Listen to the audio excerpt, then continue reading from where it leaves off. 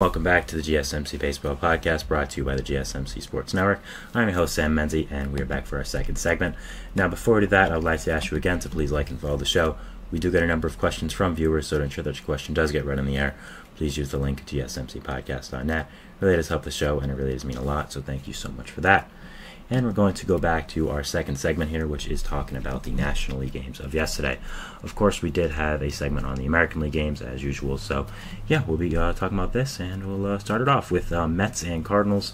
A really exciting game here. Cardinals had taken the first two games of the series. The Mets were looking to bounce back a little bit, now losing two series in a row after that great win against the Dodgers. They're kind of looking to get the vibes right, quote-unquote. So, it would open up with the top of the fifth, a Michael Ciani RBI sacrifice bunt with a man on third, scoring Mason Wynn. So really strong job there by Ciani. He knows his strong suit isn't hitting the ball, so he uses speed to leg out a single and get a RBI with the bases loaded. So really nice job there. Bottom of the sixth, Francisco Lindor would tie up the game with a solo home run, his fifth of the year, to make it 1-1. We know how much Lindor has been struggling this year with the bat, so really strong home run there to tie up the game. Top of the 11th, Brendan Donovan. We're going to extras now. Top of the 10th for both teams. The 10th inning for both teams would not yield any runs. In the top of the 11th, Brendan Donovan would hit an RBI single to make it 2-1 St. Louis. To give the lead for them, obviously. Bottom of the 11th, Harrison Bader would hit an RBI single to score G.J. Stewart to make it 2-2 with two strikes on the count, and one more strike would have won the game for St. Louis. So really nice job by there for Bader to come in clutch against his former team and tie up the game.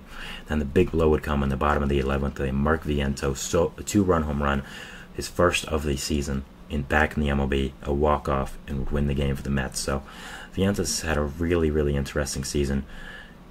Got his job stolen by J.D. Martinez, got sent down after he expected to be the starting DH for the team all camp.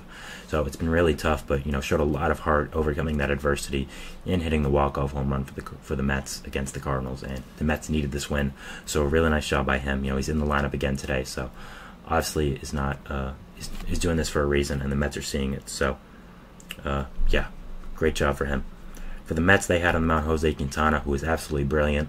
8 innings pitched, 3 hits, an earned run, a walk, and 3 strikeouts, a 3.48 ERA in the season. Really, really great start by him. Mets pitcher hadn't touched the 7th inning before the start, and he went 8 against his former team as well, so really great job there. The Cardinals had on the mound Lance Lynn. He went 5 innings pitched, 5 hits, an earned run, 3 walks, 3 strikeouts, 2.64 ERA on the season. So really strong start there. So, good win by the Mets. They still did lose the series, but they're playing the Cubs now, 4 games at home.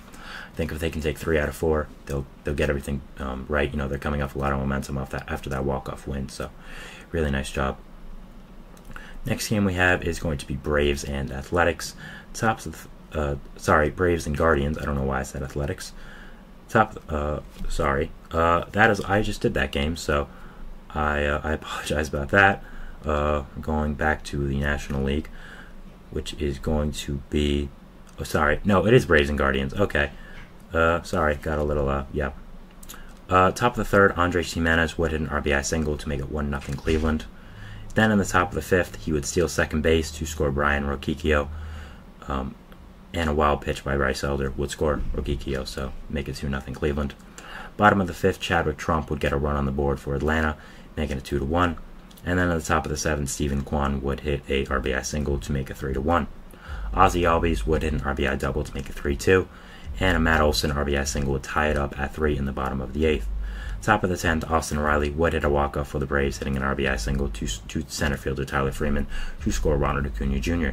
So a really nice walk-off win by the Braves. Guardians have exceeded a lot of expectations and become one of the best teams in baseball. So I think it's a really solid win by the Braves to beat this Guardians team who has been so great this season, and they're 1 win away already from 20 wins on the season. They had on the mound Bryce Elder, who went 5 1/3 innings pitched, 4 hits, 2 earned runs, 4 walks, and 2 strikeouts, 1.50 ERA on the season. For the Guardians, they had on the mound, Ben Lively, who went 4 1/3 innings pitched, 4 hits, an earned run, 2 walks, and 5 strikeouts, 2.3 ERA on the season. So really strong start there. Next game we have here is going to be Nationals and Marlins. A really exciting game. Two really awful teams, but game still turned out very interesting. Bottom of the first, Jazz Chisholm would open up the game with a grand slam, his third home run of the year, to make it 4-0 Miami. What a great start by him. Vidal Brujan, the former Ray, would hit an RBI triple to make it 5-0, and Nick Fortes would hit an RBI single to make it 6-0 Miami, just like that in the bottom of the first. So great job there by this offense. New Marlin Emmanuel Rivera would hit an RBI double to make it 7-0 Miami.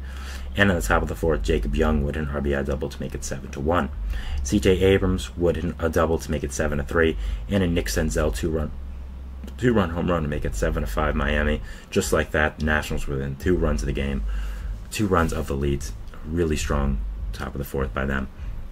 And then in the top of the fifth, Jacob Young went an RBI single to score Trey Lipscomb to make it 7-6, and then Nick Senzel with the big blow, a 3-run home run to make it 9-7 Washington and complete the comeback. A great job by the Nationals team. Trey Lipscomb would steal second base, which would cause Eltamar Vargas to steal home. A successful double steal would make it 10-7 Washington. Tim Anderson with an RBI double to make it 10-8, and a Jesus Sanchez RBI single would make it 10-9. So the Marlins would attempt to come back a little bit, but it would be thwarted as in the top of the 8th. A wild pitch by Brian Hoeing would score Trey Lipscomb to make it 11-9, and Jacob Young with an RBI single to make it 12-9 Washington. Really, really solid game there for Washington, and just a great start. Great game for them. Coming back against this Marlins team, they're really young. They have a lot going for them, so I think it's a really big positive when you can get a win like this for this young team. They had on the mound Patrick Corbin, who was, of course, as we know of, awful. 4 innings pitched, 8 hits, 7 runs, 4 earned, 2 walks, 4 strikeouts, 6.82 ERA in the season. As we know of, Corbin is one of the worst contracts in baseball by most people. Personally, I don't think it, because I think he did his job already, which was win the World Series, so I think he's kind of in the clear for the rest of his contract, but he's only got 1 year left. It opens up a lot of money for the Nationals this offseason. I expect him to get a lot of good players and improve this young team. So he only got a few starts left with the Nationals fans. Be happy. Marlins had on the mound Ryan Weathers, who went 4 innings pitched, 5 hits, 6 earned runs, 3 walks, 3 strikeouts.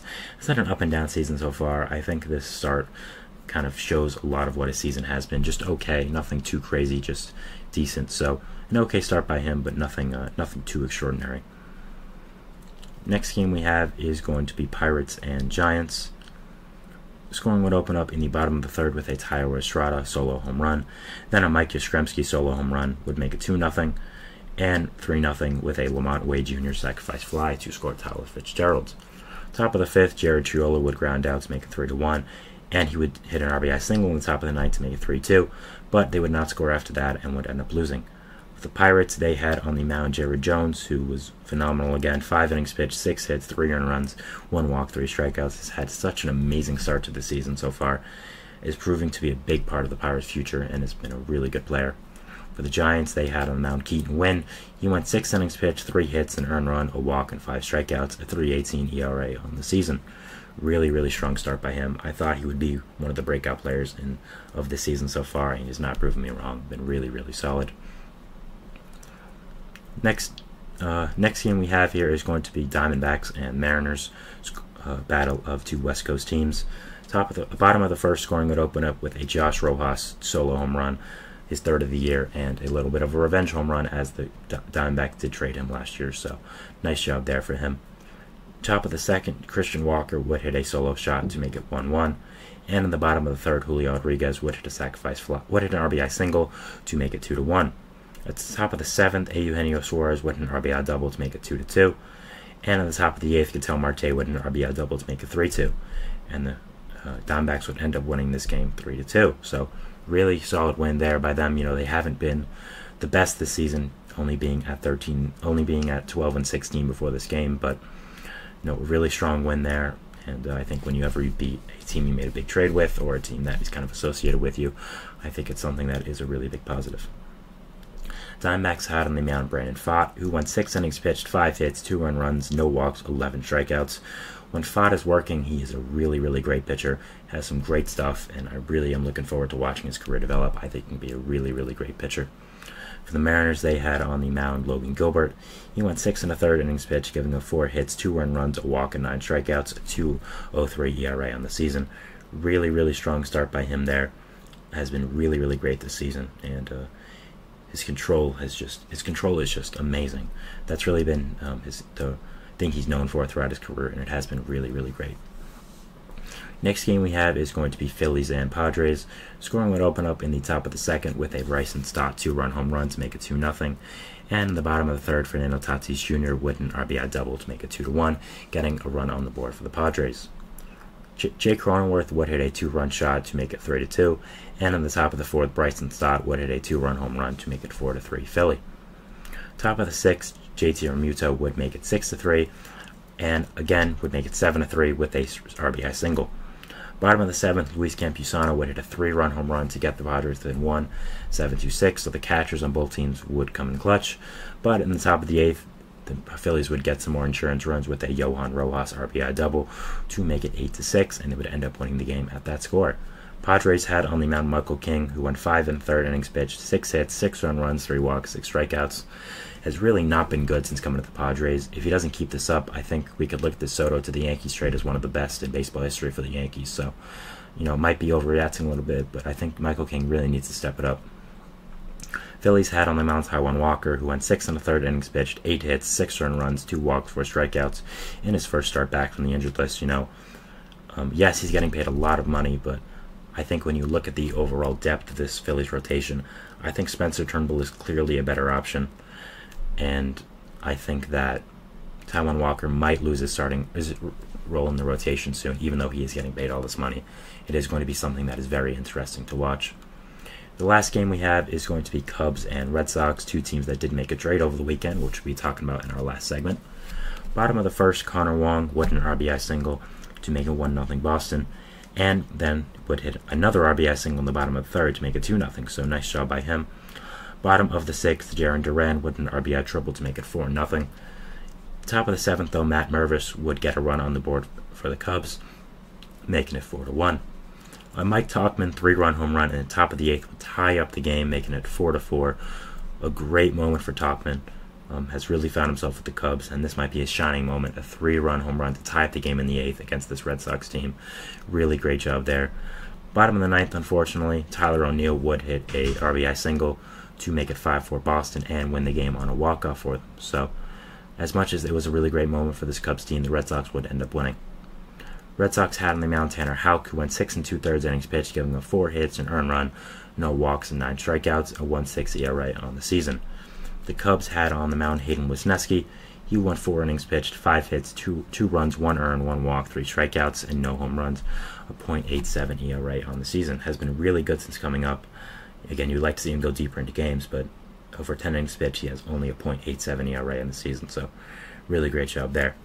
All right, so that is it for our second segment of the day today. We're moving on to our third segment, which is going to be talking about the Friday and Saturday games. I didn't have a chance to recap these as I'm not on stream over the weekend, of course. So, yeah, we'll be talking about those after the break. So thanks, and see you then.